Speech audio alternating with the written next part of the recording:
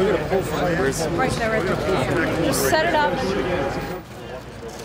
What's in a name? A lot if it's Manning. A local bar on the Upper East is changing its name from Brady to Manning for Super Bowl Sunday when the Giants play the Patriots. And the mayor makes it official. Sometimes your name, like Bloomberg, could be an embarrassment. Or your name, like Brady, could be an embarrassment. So what do? You just don't sit there. You change your name. The family-owned bar has been in business since the 60s. Even owner Dan, whose last name is Brady, is willing to forgo the family name, but only for this weekend.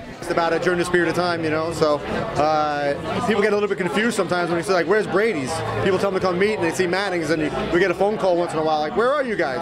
And you're standing right in front of the bar. And it's happened in the past. It's good for business for Dan, Brady, and it's good for the neighborhood, and it's good for the Giants. Manning Bar might be good for business. After all, when you have fans like this, Homage to Victor!